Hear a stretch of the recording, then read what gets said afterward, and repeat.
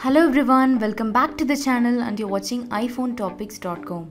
The majority of the people are complaining that the Up Next widget is missing in iOS 14. It's really troubling people because lots of iPhone users are loving this feature. They receive all upcoming events from calendar, alarm, reminder, but unfortunately Apple stopped this feature in iOS 14. I know it's certainly a displeasing one. In this video, I would like to give you an alternative way to fix this issue. The first one is try default widget.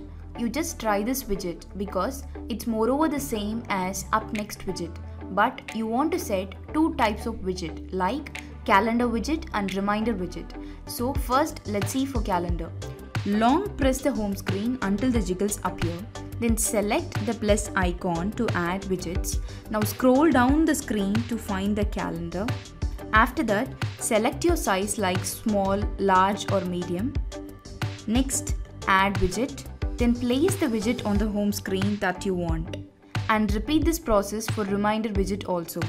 To do that, like pressing and holding the home screen until the apps jiggle, then select the plus icon on the top left corner of the screen. Now scroll down the screen and select reminders. And now select the size of the widget that you want and give add widget.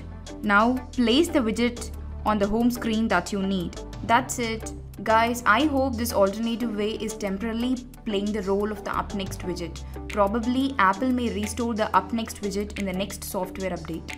If you have any other doubts or suggestions regarding this video, let me know through the comments and keep supporting iPhoneTopics.com. Thank you.